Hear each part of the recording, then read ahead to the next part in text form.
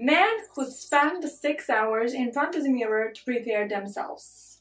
Yes, that is what we're going to talk about today and much more. So don't miss out this episode. So today we are going to talk about WODAABE tribe and specifically what's going on with them. Okay, the WODAABE tribe inhabits the regions of Niger, Nigeria, Cameroon and Chad. And they're very well known for prizing male beauty over female beauty, which is already very interesting per se. What's happening with them is that basically men are the ones supposed to take more care of themselves to look beautiful. There's an expression in WODAABE culture that is "Kaiyo no wado" or something like that. And what that really means is hurting men. Not as a man that hurts, but as a man whose beauty hurts. Because, let's be clear, when it comes to beauty, men are the pageants. When it comes to beauty and sex, women are in charge. Specifically, there's a festival, a gerewol festival, where males compete for becoming the winner. The best male pageant, the most beautiful man in the tribe. Besides applying makeup every single day and wearing embroidered beautiful dresses, what WODAABE men do to prepare for this male context is to prepare themselves for 6 hours every single day till the moment of the competition. How do they prepare themselves? They apply a lot of makeup.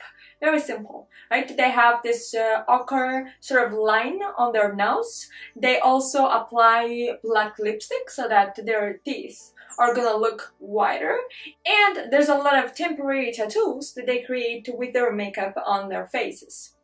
So what happens is that the people who are going to judge them are females, are women, specifically daughters of former champions. And the guy who wins will have sex with this woman. I'm not sure how many women he could have sex with, right? But the point is they're gonna sleep together. Specifically, they're going to have sex on a palm leaf that men are carrying throughout the dances. Now the dances, yaki, last for hours and hours.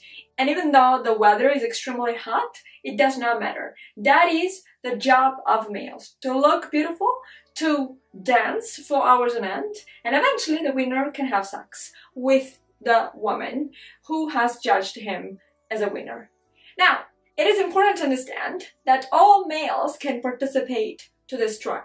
I don't know if there are age criteria here that would exclude certain men from participating to this context, to the gerewol festival, but what we know is that being married is not a criterion for exclusion. Specifically, what we know is that polygamy is consented, allowed, permitted, and welcomed.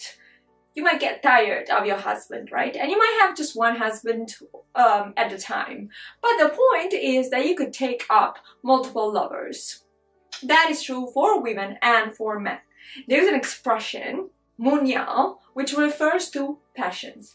Passions because, of course, go ahead and tolerate a man that prepares himself for hours and hours applying makeup, doing basically nothing for the survival of the tribe itself. Tolerate that. It's an important part of their culture. And also, munyao would refer to the several infidelities within the marriage. The point here is probably to be more happy than to be faithful to someone. And that says it all, kind of thing. I think we should learn, and I love the fact that women are in charge, to be honest.